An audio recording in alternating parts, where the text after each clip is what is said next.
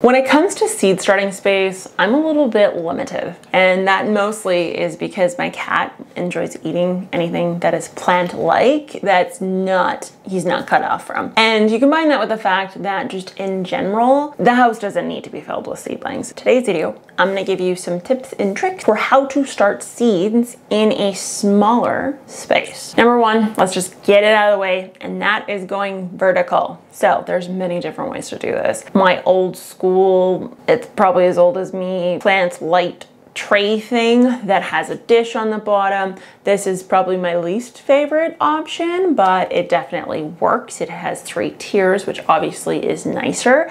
Ones that I've seen that I actually like a little bit more are either the plastic or the metal shelving units where you can just put it all the way to the roof. Obviously, be kind to yourself. If you can't reach or you have any disability, don't put it at the roof. Anything that goes vertical, and you can get things relatively close. If you go this route, you need to keep in mind that if you can't remove the shelf easily, you will be restricted to the height between those shelves. The other thing you need to keep in mind is if you start the whole rack in seeds, you're going to need double, if not triple or quadruple the space, because you're gonna have to bump them up, particularly if you start them right now. That leads me to my next tip and trick. Don't start things until the absolute last possible moment. Shockingly enough, other than planning things out appropriately, starting your seeds later in the season, it has relatively zero effect on when your harvest will happen. Now, this is within reason. I would say 3 to 4 weeks, anything started within 3 to 4 weeks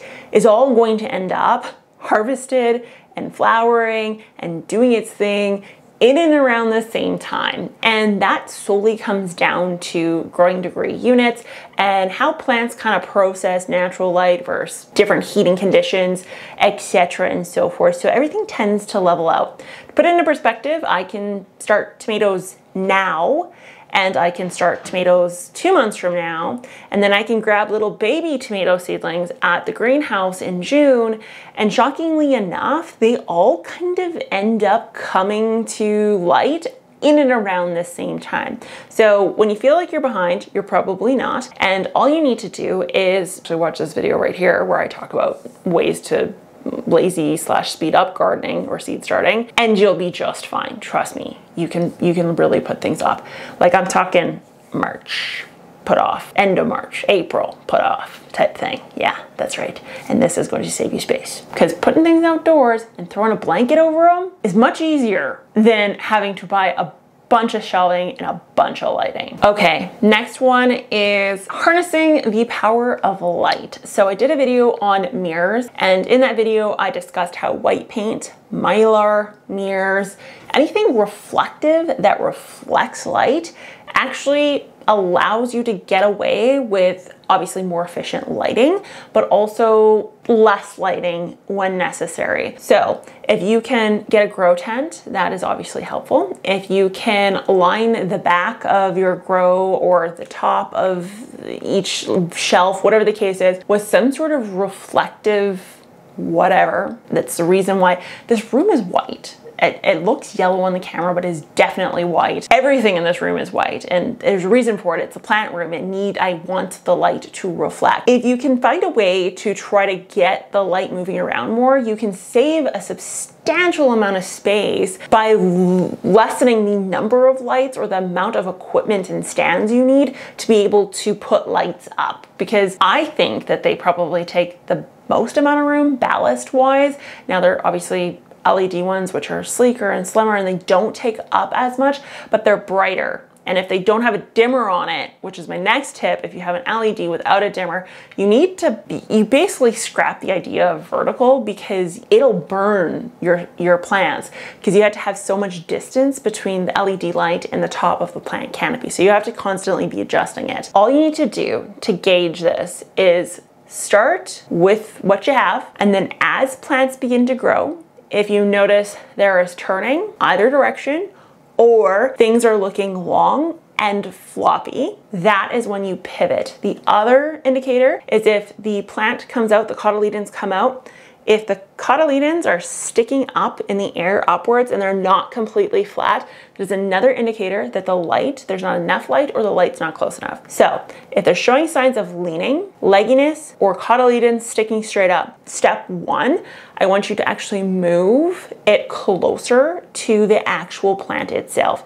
So bring the light down or put in more reflective material. Usually 24 to 48, it happens pretty darn quickly. If you're not noticing a change in the phototropism of the plant, then you can pivot and potentially add more light. So just troubleshoot it a little bit. They give you lots of warning signs. It's no big rush when things start going down the toilet in regards to where the plant decides to go. It is called phototropism. You have time to pivot, but just start with the basics and then build up from there. Next tip is the watering. So bottom watering, tray watering is probably the most popular method for actually watering your seedlings. However, you can actually just mist the seedlings to begin with, and that is a better way to get things moving, particularly if you want to reduce damping off and actual fungal growth. Now, if you go the misting method, the benefit to this is you don't need as many trays with water, and therefore you can save some space. Now, if you don't want to go that route,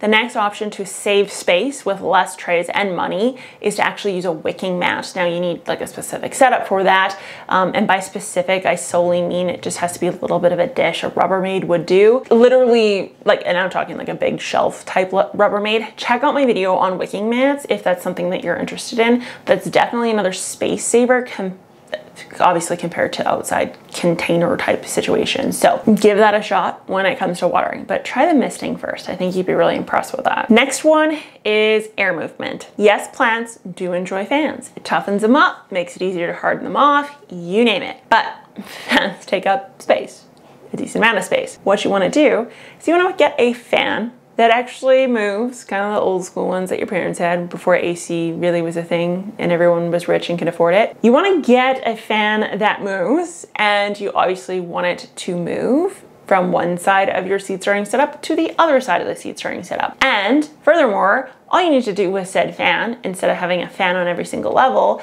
is just move this fan every single day down a unit, and that will give you a very similar, if not identical, scenario to if you were just to leave the fan on the plant. Now, this is even more important and actually even better than what people do normally, because typically we just put the fan on, we set it, and we forget it. When we look at Mother Nature and when we're starting seeds, we can mimic what Mother Nature does. She does one thing very specific, and that is very rarely is she blowing at night. She's not that kind of a lady. So what you want to do is actually limit how much air movement you end up with, and a great way to do that is to just move the actual physical fan and or put your fan on a timer. Heavily recommended. Plants do not need to be exposed to that level of stress continually. If you want a pretty chilled out way to understand what seeds can be started later in the season, you can actually check out my December or my January seed starting video, as well as any seed starting videos coming up. Reason being is because in these videos,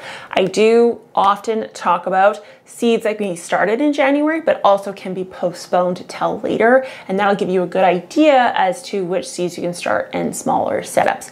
The other trick I have for you is actually to head over to the Gardening in Canada Facebook page. You do not need to be Canadian to be in there. A lot of people have a ton of very cool ideas for small spaces. You are not alone. There's a lot of people out there with small spaces, and you can actually pull from their ideas to help build your own space. And there's some pretty ingenious stuff. Things I can never figure out. The geek crew is always smarter than I am. That's just a fact. So go check that out. I will put the link for that down below. If I forget, tell me.